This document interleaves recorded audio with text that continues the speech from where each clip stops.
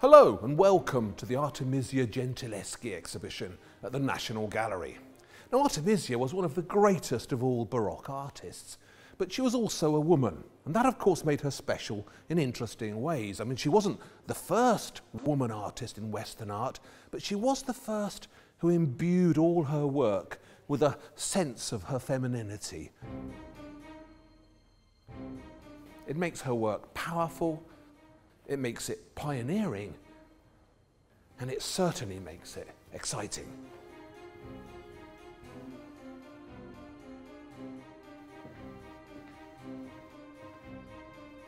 As you come through the door, the first picture you see, it kind of slaps you around the face really, is this.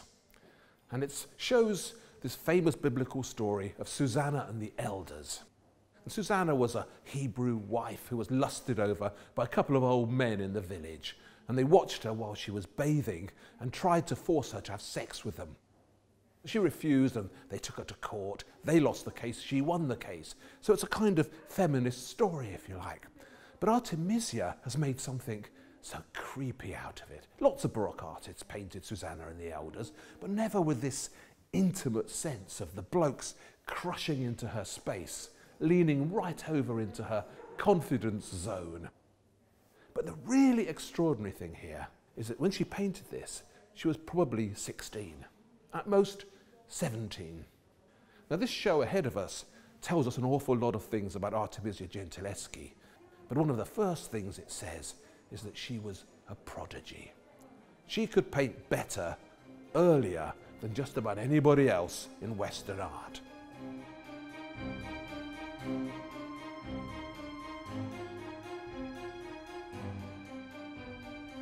When Artemisia was 17, she was raped by a friend of her father's, another painter called Agostino Tassi. And this rape was to have a powerful impact on her life, of course. And it was a very infamous court case that resulted from it. And one of the things they've got here is an actual transcript of the court proceedings.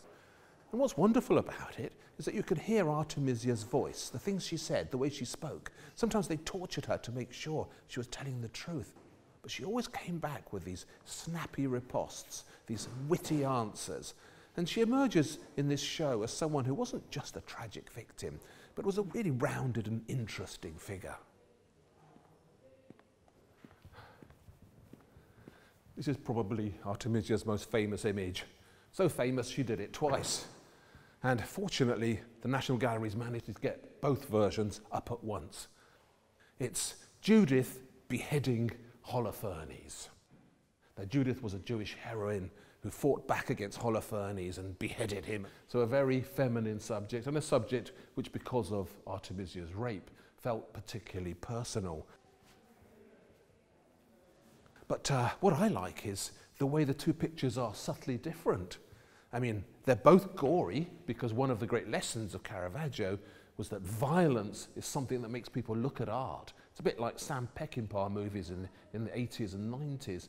You know, violence is just something that shakes you out of your everyday rhythm and makes you notice things. What's wonderful is the actual detail here. Look at this gigantic sword that she's wielding as she cuts off the poor guy's head.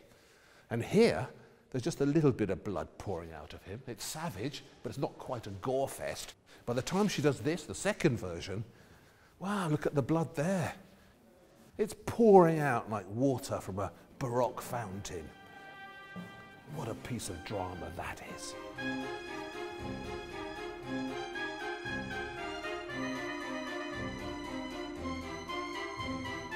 Now, the National Gallery didn't own any Artemisia Gentileschi till a couple of years ago, when, very fortunately, they managed to buy this masterpiece by her. And this is St. Catherine, who was tortured with a horrible wooden wheel with spikes in it that was turned over her. But also, it's a self-portrait of Artemisia. So it's Artemisia as St. Catherine, identifying fiercely with her. And this is Artemisia as St. Cecilia, who's another early Christian martyr who was tortured for her beliefs and who became the patron saint of music. That's why she's strumming away there. Look at that look on her face. It's very accusatory, isn't it? It sort of picks you out and seems somehow to make you feel a bit guilty. It's self-portraiture, but self-portraiture with these bigger ambitions. I think to somehow reach across the ages and identify with these sad, martyred figures of young women from the early Christian days. Now this room here shows the work that she started to paint when she moved back to Rome in the 1620s. And it's particularly clear here that everywhere she went, every time she moved on, her art changed a bit. I mean, this too is Susanna and the Elders. So it's that first subject in the show, the creepy guy staring at the naked woman. But here it feels less antagonistic. It's calmed down. It seems to be more about the beauty of the flesh. And even the blokes don't look quite as horrible as they do in that wonderful picture that she painted when she was 16. So there's an attempt here, I think, to become a slightly more respectable Artemisia. So it's important to remember that she wasn't this feminist heroine beheading men all the way through her career. She had these phases, and the show judges beautifully, I think, the development from one phase to another.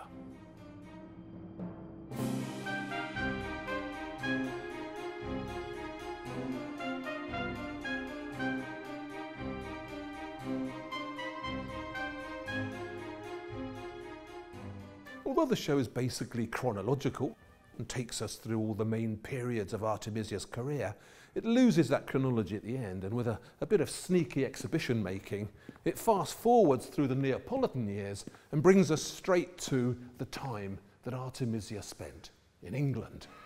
Because yes, she came to England. In 1638, just before the Civil War, she arrived here and worked on various decorative schemes with her father, Orazio.